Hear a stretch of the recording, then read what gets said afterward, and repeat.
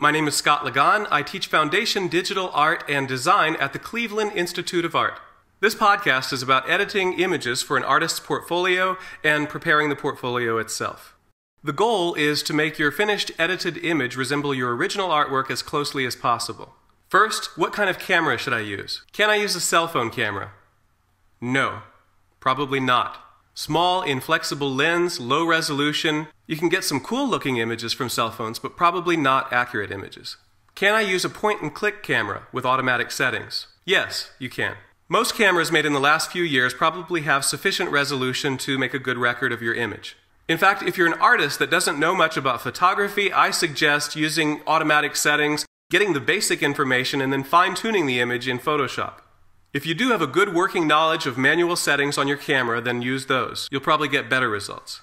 So how many megapixels should my camera have in order to record the image at sufficient resolution?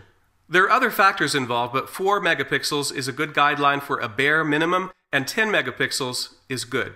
10 megapixel cameras are relatively inexpensive these days. If you're doing a lot of documentation of your artwork, it might be worth the investment. There are other factors that affect your image as well. The camera lens is a factor. Better cameras tend to have better lenses. Analog to digital converters are also a big factor. It's what the camera uses to convert the analog information, the light and the image, into digital information. Different cameras have different A to D converters, and that can make a big difference in what your image looks like.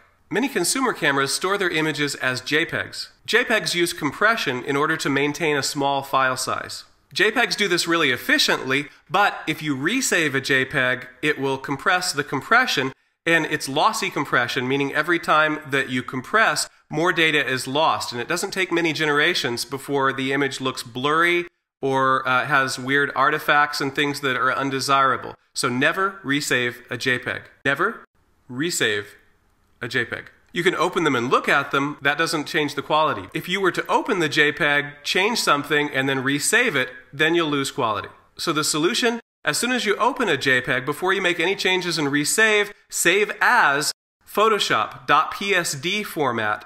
Work on your image in Photoshop format, and then at the end, save a copy, save as a JPEG or anything else that you want. But while you're working on it, save it in Photoshop.psd format. Never resave a JPEG.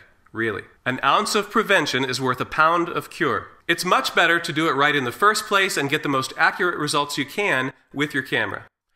But if you didn't do it right, or the image was photographed under less than ideal conditions, here's a few things you can do. So now we're in Photoshop CS4. We're going to open an image and edit it and modify it so that it closely resembles the original artwork. We'll go to File, Open. We're going to look for the image. This is the one that we're looking for. We've located it. It's on the desktop. And this is the image. We click it and we open the image. And the image, we'll notice, is a JPEG. And we don't want to resave a JPEG, right? We want to File, Save As before we do anything else. And we want to, instead of a JPEG, we want to title it first. I'll call it Laura Painting. Then we want to go, instead of a JPEG, Format Photoshop. Okay, then you'll see .psd, and you know you've done it right. You look where you're saving it. I'm going to go ahead and save it to the desktop again, so we know where to find it easily for the podcast. File, Save.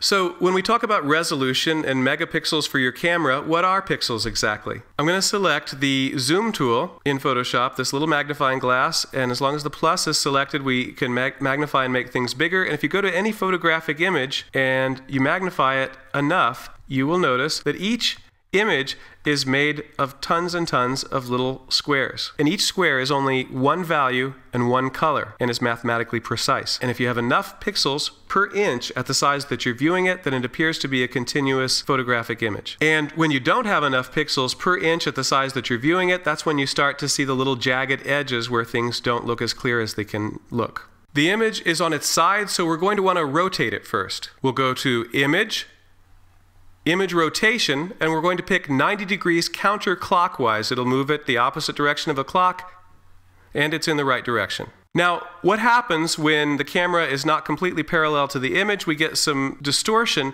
so the image is not completely rectangular. I'll show you something you can do to correct that and not lose part of your painting when you crop it. So we want to see our rulers. If you don't see them, you can go to View Rulers, and if it's checked, that means you see your rulers, and of course you'll see them right here. Now, from your rulers, you can drag out, click, hold down, and drag blue guidelines.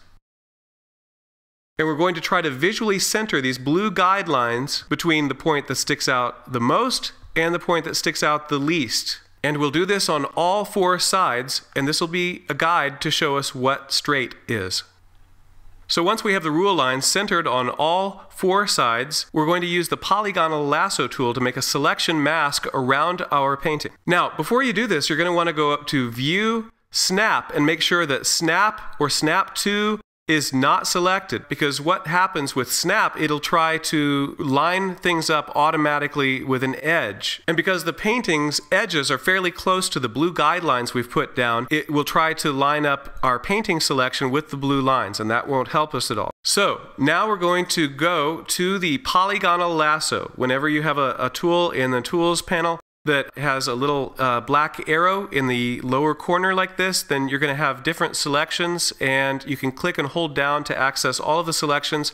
And we're going to pick polygonal lasso tool, where you click on a point, then drag to another point, and click there, and you make a straight line between those points. Okay, so now we're ready to use the polygonal lasso, and we want to click on each corner of the painting, not on the blue lines. And when you're making a selection mask in Photoshop, you have to connect the end of your mask with the beginning, and you see a little tiny little circle appear to let you know you're near the beginning, and you can click and you've made a complete selection mask, and you see the marching ants, the little animated dashes here to let you know that you've made a successful selection. Okay, so now we've made a selection around the edges of our painting, which is not quite straight. So the next thing we want to go to is Edit, Transform, Distort. And what Edit, Transform, Distort will allow us to do is to grab the corner here of each of these areas of the selection box and stretch the painting so that it lines up correctly with these blue lines. Now, once you've used Edit, Transform to modify the painting so that it lines up and the edges are straight and lined up with the blue guidelines,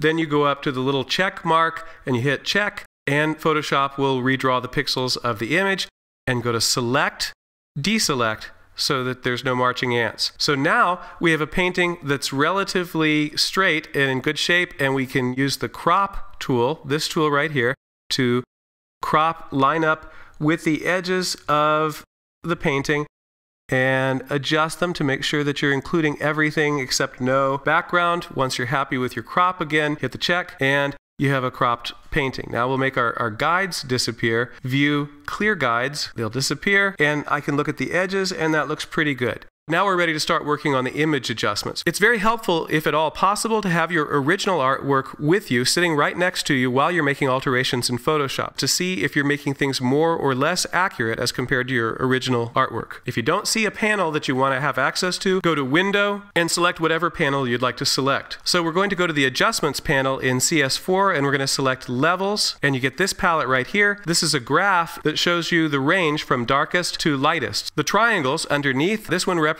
the darkest values, the mid-range values, and the lightest values. There's not much information at all in the lightest part of the value range, and sure enough, you can see that the painting looks pretty washed out. The first thing I'm going to do is move this slider representing the highlight values to the edge of where the values start. So the next thing I'm going to do is I'm going to boost the black areas, because there's a lot of black areas in here that are almost solid black, and they're pretty washed out in here. And then I'm going to take the mid-range, and I'm going to go back and forth. You can see if I go to the left a lot, it washes out, and if I go too far to the right, it fills in. So we're going to look for something where this part here doesn't fill in totally, but it looks pretty substantial. By the way, when you make an image adjustment that is non-destructive in this way, you'll see a separate layer has been created in the Layers palette. Things can be kept separate on separate layers in Photoshop so they can be manipulated separately. So when we have created an image adjustment such as levels, you get a levels adjustment layer in Photoshop. And sure enough, if I click on that little eyeball on the Layers panel, which you would access under Window Layers, and you click on the little eyeball, the little eye icon right next to it to make it invisible, and you can see what your picture was before. So before, after, before,